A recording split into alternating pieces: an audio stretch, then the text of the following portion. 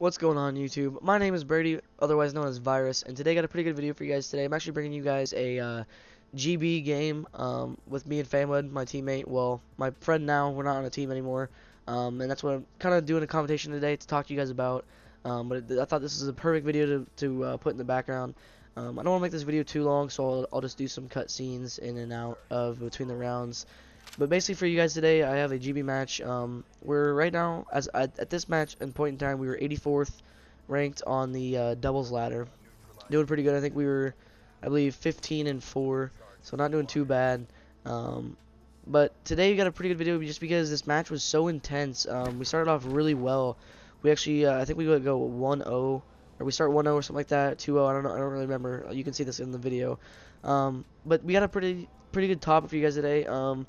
Actually got a lot of topics for you guys.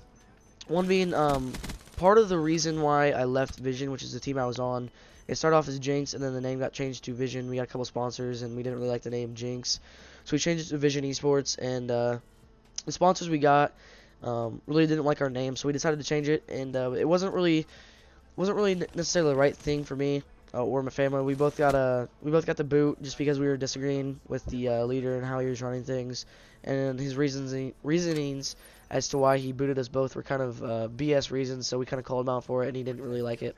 So kind of ended things pretty badly with the whole Vision team, and we're currently in the process of looking for their team. We've already got a couple tryouts. We've already tried out for a couple more teams who are way better than what we were on. We didn't really think that there was anything else out there besides what we were on, which is, it was at the time working for us, but I guess apparently it wasn't in the leader's eyes. So we got the boot.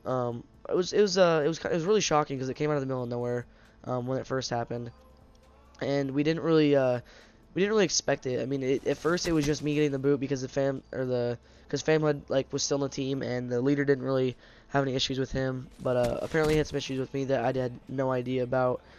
So I got the boot, and Fam kind of he was talking to him about it and trying to understand the whole situation and what was happening and whatnot, and we were both just really confused on the situation. So we were sitting there, and he texted our leader and was asking what's going on, and our leader kind of flipped shit on him. I guess you could say it was for no reason, but it wasn't really entirely our fault. Part of it was because we were trying to get our rank up on GB so we can recruit better, get better members on the team, and that way we wouldn't look so trashy when people went to go see our recruits and look at our ranks and stuff. So we were playing a lot of doubles trying to get our ranks up because the fours team, it was a good fours team. We had great communication and great chemistry and all that, but we weren't really confident enough in doing fours and whatnot with the team. So like I said before, we decided to do twos and whatnot, and the team leader didn't really like that, which is definitely understandable. I can definitely understand that. We're part of a team and an organization where communication is key, which it was, and we weren't really communicating with our leaders, so it's partially our own fault. But other than that, I just kind of wanted to touch base with you guys on that. But it wasn't anything too serious. It was just kind of some reasons that we weren't communicating really well. We were doing our own thing, which we shouldn't have been. And it was kind of a shitty situation, but shit happened. But another thing I want to talk to you guys about today is the new Call of Duty. I've been watching a lot of YouTube videos lately, and I've been trying to get some information and see what it is. And I've been watching a lot of Scarce. I don't know if you guys know who he is, but go ahead and check him out on YouTube. He does a lot of YouTube info and drama, what's going on. He's kind of like a TMZ for YouTube. But basically, he had a video the other day about the new COD, and he had some pretty good information actually. He actually showed that a guy, I don't know whether he was on the team development for the making of the new COD, but it's actually in his video he says that it has been confirmed from a guy who is on the actual development team that it's gonna be Ghost 2. It's gonna be taken into space, taking place in space. I don't really know how I feel about that, just because Black Ops 3 is a perfect game for me. I love Black Ops 3. It's a really good game. I like the boost movement and stuff. I don't really like the exosuits, and I feel like with it being in space, we're definitely gonna have exosuits just because it's obviously in space and there's no gravity. So I really feel like it's gonna be a weird, not really a weird combination. It's just gonna be a weird gameplay because I'm not gonna be used to that, the whole space thing. The last time something that was in COD that dealt with space was a zombies map, so it was definitely a little weird. And I'm excited for the new COD just because it's Ghost 2, and I mean, I say I didn't like Ghost just because I didn't really play competitive, but thinking back on it, Ghost was actually a really good game. It was like the last it was like the last game that was legitimately boots on the ground, that was really modern type play style and all that. So like I'm really looking forward to it, and I'm not sure how I feel about the whole thing. It's definitely going to be a new situation for me. It's definitely going to be a new gameplay. It's going to be really new, I think, for everybody, because no one's known what to expect. And if it really is in outer space, it's going to be I don't know. I don't want to say it's going to be bad, but I feel like it's not going to be like that much. Just because a lot of people that I've been watching these videos and looking on Twitter, no one really wants a outer space or like exo movement and stuff. So it's going to be kind of weird. And I think for the rest of the video, I'm just going to talk to you guys about this gameplay. Those are the two topics I really wanted to talk to you guys about, and just want to give you guys updates, and that's part of the reason why I haven't really uploaded this week. I was trying to get on the regimen and post every day until I left for AIT for the military, so I was just trying to get on the regimen, and then all this stuff happened, so it was kind of hit me in like a truck. I didn't really expect it, so I was trying to find another team to compete with, and just trying to get everything going and whatnot, and it just really wasn't, it caught me off guard, really off guard. So but basically, as of right now, we're down 2-3. We're playing pretty well together. We're trying to stick together, because we normally in the past we split up and go to different sites. And I'm not gonna give anything away, but I'll let you guys watch this out. He kills me right here. He got 5 shots on me, so he must have shot me through something. So it was kind of disappointment, because I left a 1v1 with fam, and he wasn't really confident, and I should have turned my notifications off, but I guess I didn't. But I'll let this one play out, guys, for you, and then we'll see how it goes from there.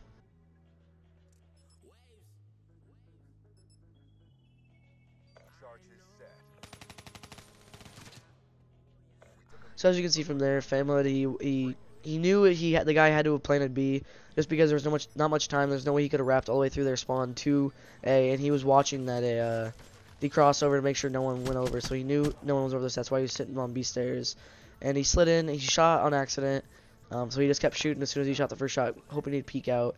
And he knows what he did wrong. What he did wrong was he slid in. He should have just stayed there, because he knew that guy was gonna peek him. So at this point, we're down 2-4. We're getting really worried, because we had this game on lock. We were up 2-1, and we had a lot of confidence going into the second to last round. So we go into this round. We're trying to push mid, because we need to get mid control. I don't see this guy, and Famwood ends up taking this guy out. Or no, he doesn't. He gets 2v1'd, and at this point, we're both kind of giving up. We're both sitting there. We're in the parties thinking, oh shit, man, we need to get this sub. We need to get this win really bad. And we're kind of just like right now we're contemplating on what we should do, because these guys have mid locked down pretty well, and we're not really mid players. We tend to stick on the outside of the map together, and we like to stick together. We like sticking together, because if it comes to a 2v1 situation, if one of us gets killed, we like to have the other person there as backup, so he can get the trade.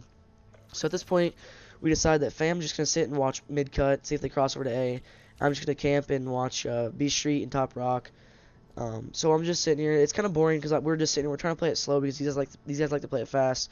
So we're trying to outsmart them, and we're trying to get all our stuff together. We're trying to make sure that we know what they're playing, and we know they're playing mid for sure, because I haven't seen them at this point at B Street, and we know for sure that they're playing mid. So I push up, and I try to stop walling, and I can't.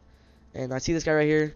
I get the kill, and I peek it, and I got 1 shot on him, and Fam gets the kill. So right now we're just kind of deciding who gets bombed. So we get to the fuse, and that's the end of this round.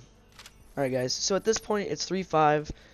In our minds we're getting pretty hyped. We're getting this comeback and whatnot, and we're just trying to get ourselves hyped for this. Our plan here was this guy always flashes B Street, but he didn't this time, so we knew they didn't go to B. So what I decided to do is I decided to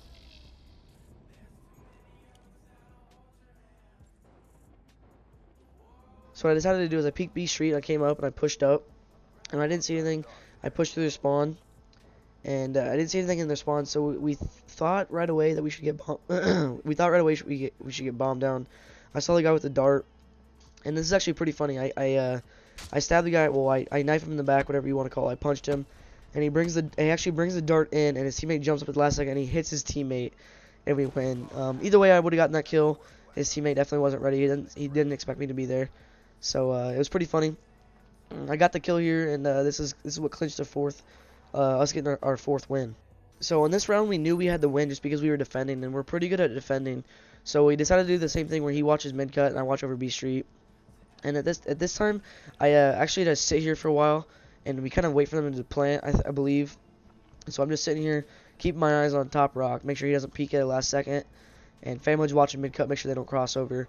And I think at this point we're both quiet right now. We're both just trying to like see what's going on. We're trying to get a feel for what they're doing, and we know they have mid map control, so we're just trying to stay on the outskirts of it. And he doesn't want to peek it at all, so that's why he's just sitting there. And at this point, I switched my VMP just because I figured that like the last round that we were defending, the guy pushed me. So I was just contemplating on whether or not I should push, and family told me just to stay there. So they got a lightning strike right here, so I pushed back because I knew he pinged it, and I knew he saw where we were. So family would push back in the top church. I would push back right here because I knew they weren't going to get me because I knew he didn't expect me to do that. So at this point, I push in church. I go top church just to scout it out, see what's going on, and I see the guy right here, and I peek him one more time.